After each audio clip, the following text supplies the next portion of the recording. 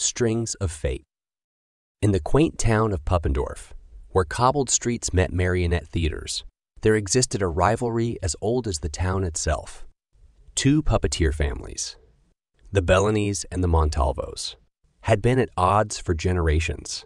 Their puppet shows were the town's pride, and each family believed they had the finest marionettes.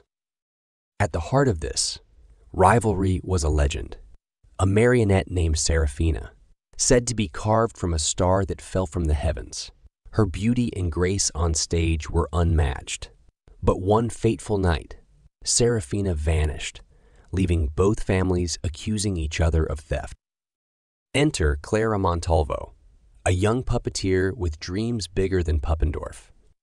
She discovers Serafina hidden away in the attic, gathering dust. Clara was determined to bring Serafina back to the stage and end the family feud. Little did she know, the marionette held secrets of her own. With Serafina in hand, Clara began practicing in secret, and soon enough, whispers spread about the mysterious puppeteer who could make a marionette dance as if it were alive. Word reached Lorenzo Bellini, a charming yet cunning puppet master, and he sought to unmask this enigmatic performer. The two puppeteers, both masked, met on stage for a duel of strings and artistry. The spectacle was mesmerizing, with each marionette moving in perfect harmony. The townspeople were captivated.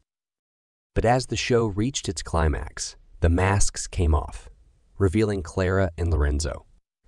Gasps echoed through the theater. The Montalvos and Bellinis, both present, tensed in anticipation. However, instead of conflict, an unexpected thing happened. With Serafina leading the ensemble of marionettes, she began to weave a tale of love and unity, of forgiveness and fresh starts. As the story unfolded, Clara and Lorenzo, immersed in their craft, failed to notice that their strings had become entangled, making it impossible to tell where one's control began and the other's ended. As the final curtain fell, the audience erupted in applause. But the loudest cheers came from the Montalvos and Bellinis, who, inspired by the performance, sought reconciliation. The townspeople praised Clara and Lorenzo, but the duo had another surprise. They announced their intention to merge the two family theaters. Puppendorf rejoiced, eagerly awaiting the grand shows the union would produce. But the most astonishing twist was yet to come. That night, as Clara was putting Serafina back in her box, she noticed a hidden latch. Inside was a letter, yellowed with age.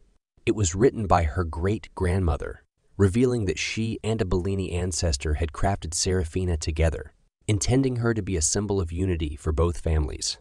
They'd hidden her away, hoping future generations would discover her and end the feud. With tears in her eyes, Clara realized Serafina's true magic wasn't in her dance, but in her story, the tale of two families, divided by rivalry, but forever bound by strings of fate.